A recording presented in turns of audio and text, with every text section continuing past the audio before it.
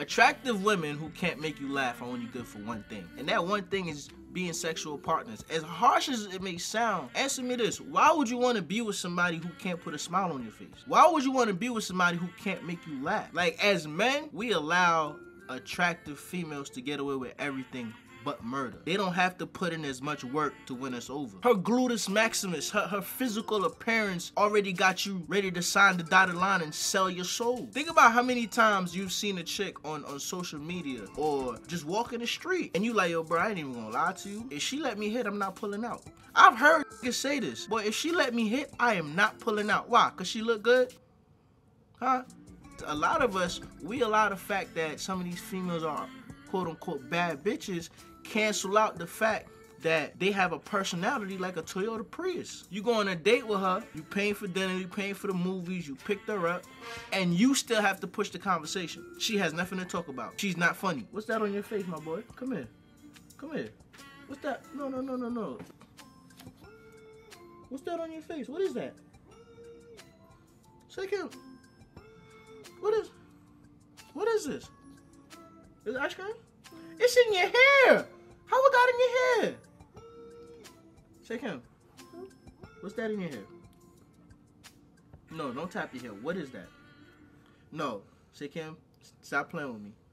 Stop playing with me. What is that? We have some technical difficulties. I'll be right back. Shake him.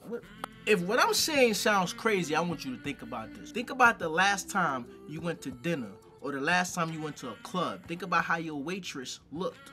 And think about how that affected the tip that you left.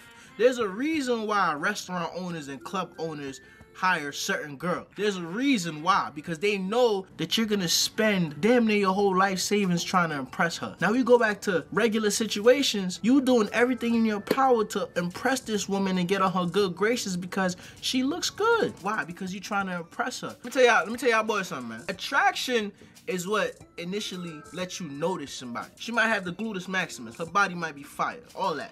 But it should not be the end all be all. Just because somebody is attractive does not mean that they're automatically wifey material. That goes for women too. Just because a dude is attractive does not mean he's hubby material. You know what I'm saying? It's other factors that plays into that. Like me, motherfucker, look. If you're not funny, I ain't laughing. That's something like I had to tell a few of my friends that when we was in college, we used to have these get-togethers, these little house parties and stuff like that. And it'd be amazing to me how niggas will laugh at some dumb shit a female will do because she attractive. And I'll be sitting there and they looking at me like I'm a hater. Like, no, I'm not hating. That bitch not funny. Bro, it used to really bother me seeing my friends go out their way to make the prettiest girl in the room or the so-called bad bitch comfortable. You know what I'm saying? Because a lot of times while they're doing that, they're literally trampling over the regular chicks who was holding us down throughout the whole school year. But what bothered me even more was the entitlement that I could sense from the so-called bad chick. It was one of those like, I expect you to treat me like this. Like, why would you not? I expect you to shit on your homegirls to try to impress me. I expect this. Every little thing that the chick might say, niggas might find interesting. And it really don't be interesting at all. Cause when you, yo, I'm sorry, y'all, but I have a problem with that shit, man. I have a problem with the fact that us men have to impress people that aren't impressive. Your looks might be impressive, but when that fade, what else do you have? If we had to put a blanket over our faces and carry a conversation, would I still find you interesting? Stop selling yourself short. That's why a lot of y'all be ending up in these situations with these girls, man. Like, everything was all good at the beginning. She looked good, you know what I'm saying? She finally gave you the pussy, so now you cracking, you get in a relationship with her. And after you done got used to getting the pussy, she has nothing else to offer you. Y'all can't talk about nothing. The problems that you going through, she can't help you. She has no empathy towards nothing you going through.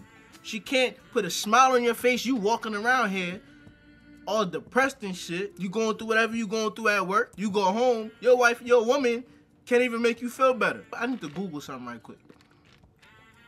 Laughter is a potent releaser of endorphins.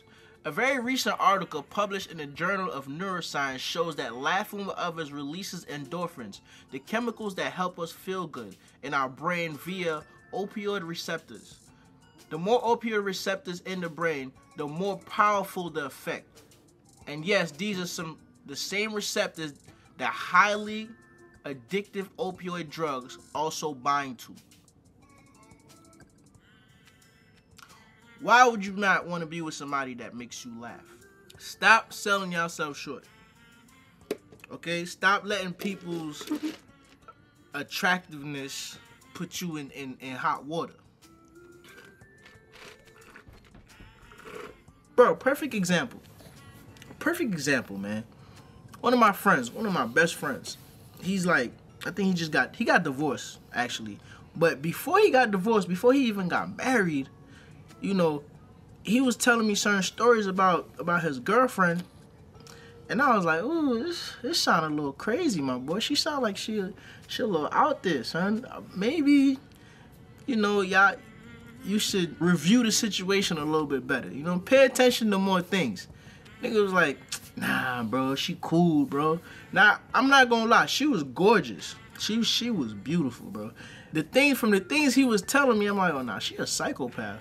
Basically, my boy had applying for these jobs, and these jobs pay a lot of money, dog. The criteria for these jobs is they would send him out to different states, and he was actually helping out like these hospitals. It's like a new program that they had running, and he would help out these hospitals. So when they would send him out to these states, they're paying $8,000. Like, he might get $8,000 for 2 weeks worth of work. So he had applied for one of these. The recruiter sent him an email for a job opportunity. He told me that his shorty, she was mad at him, replied back to one of the emails and told the lady, oh no, I'm not interested. I said, what? No, she didn't. She did that for real? He's like, yeah. There's other things that you know what I'm saying. I don't want to dive too deep into these people's business, but like, it's other things that she did that I was just like, bro, like,